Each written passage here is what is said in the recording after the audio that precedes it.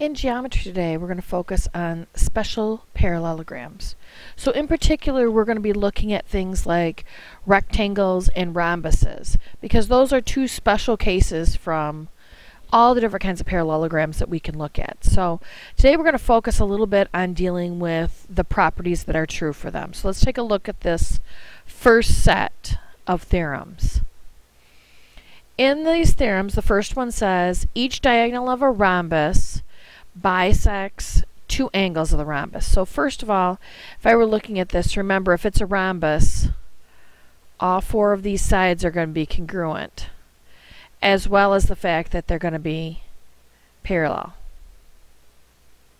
So they're starting out saying, you know that this is a rhombus, so you have to know that the diagonal itself is going to bisect the angle up here, so cut it into two equal pieces, and the same thing over here. Also, if you're dealing with a rhombus, so if this one is a rhombus, all four of these sides are equal, and opposite sides are parallel. So if it's a rhombus, then we have to know that the diagonals hit at a perpendicular angle. Also, if it is a rectangle, so remember if it's a rectangle, these are going to have to be 90-degree angles in the corners. Opposite sides are going to be congruent and parallel. I'm going to mark a little bit more on this one than I did in the others, but this one, it tells you that this entire diagonal and this entire diagonal are going to have to be equal. And that's something new. We really haven't talked about anything except that diagonals bisect each other. So rectangles are the case where they actually happen to be equal. Okay, let's take a look at the next set. In this next set, it says that you specifically are starting out with things that you know are parallelograms, and then you're going to go to the rhombus conversation. So if one diagonal of a parallelogram bisects two angles, then it's a rhombus. That's really like going back and looking at this very first one. Okay? The second one, if diagonals of a parallelogram are perpendicular, then the parallelogram is a rhombus. Well, in this one, this is one where they are perpendicular, so that's a rhombus. The last one says that if the diagonals are congruent, then it's a rectangle, which is exactly what this one says right here. So these three, 6, 9, 6, 10, 6, 11, are really just versions of 6, 12, 13, and 14. Just ways to use them. So let's look at this actual problem to see if we can get some answers. So this one says that find the given measures of the numbered angles given that MNPQ is a rhombus and that angle N is 120. So first of all, really what they want us to be able to do in this one is they want us to be able to tell what all the numbered angles are. So in this one, I'm going to have to make an answer key over here, and they want us to be able to tell what angle 1, 2, 3, and 4 are. Oops.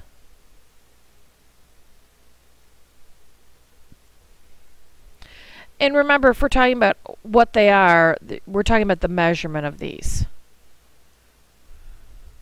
So I'm going to make my little answer key off to the side here. Then I'm going to fill in this little answer box. And in a problem like this, we're going to start out with just some labeling. First of all, if this is 120, I know eventually this one's going to have to be 120. Because if it's a rhombus, it's a parallelogram. So I know this one's 120. I also know that I'm going to have angles that get bisected. So that means that I have to know that 1 and 4 are the same, and that 1 and 2 are the same. So 1 and 2 have to be the same, 3 and 4 do, just from what they told us. Now there's one thing I didn't add here that I think we should talk about. And that's the idea that if all these sides are equal, if I were just for a minute to focus on this top triangle, this top triangle is actually isosceles. because two sides are equal. Which means that I'm going to have to kind of go back here. I'm going to have to kind of get rid of this piece for a minute. These angles markings in here, because really what's going to happen is that if you know that this angle has a marking of 1, this angle is really going to have 2 as well. Because if it's an isosceles triangle here, if these two sides are equal, then angle 1 and angle 3 would have to be equal. Which means the same thing is true down here. So I actually, when I find angle 1, I'm going to have to be able to go through and know that 1, 2, 3, and 4 are all the same. Now, if that were true, basically in this top triangle, I know that whatever angle 1 is and whatever angle 3 is, if I was to add 120 to it, it would give me 180 degrees. That's something important for us to know. And also, I don't know what angle 1 and 2 are, but I can put x's in here. Just because I don't know what they are, but I know they have to be the same. And then my 120 is 180. So I'm going to go through and solve this. I know when I solve x, that's going to tell me actually the measurement for angles 1, 2, 3, and 4. So I'm going to add 1's here. So 2x plus 120 equals 180. Subtract 120 from both sides. 2x equals 60. And if I divide by 2, I get x equals 30. Now that means that up here, that angle 1, 2, 3, and 4 are all equal to 30. Okay, and that really takes care of our answer box for this one. Let's see if we can do one more example to show you a little bit of how the parallelograms work, or excuse me, how the diagonals work. So in this kind of a picture, if it's a rectangle, that means that I know that this has to be equal to this. So we know that FD and GE are going to have to be equal. So I'm going to have to go through and solve this. But let's read the directions first. It says find the length of FD. So they actually want us to find the length of a side, which means not only am I going to have to find Y, but then I'm also going to have to find FD when I'm done. So if I go to set this up, I know that FD and GE are going to be equal to each other. So 2y plus 4 is going to have to equal 6y minus 5. So I'm going to subtract 2y.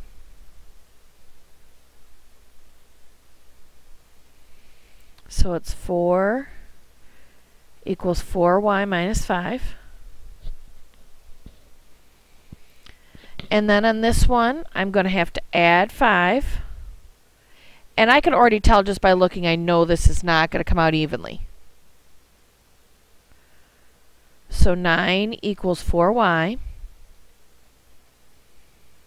Divide both sides by 4. So I get y equals 9 over 4, or 2.25.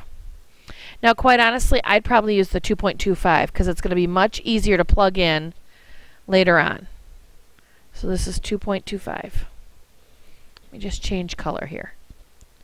Now I have to find FD. FD is 2y plus 4.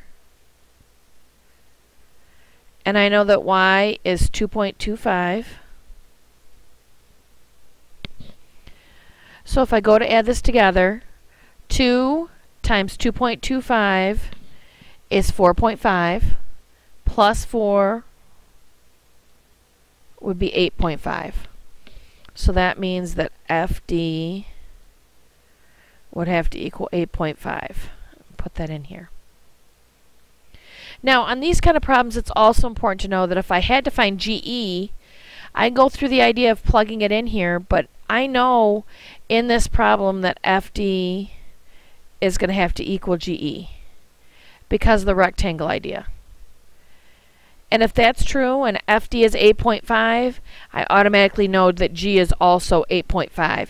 So I go through the idea of trying to find the answer and plugging it in, or I can use the idea that I know that those diagonals have to be congruent.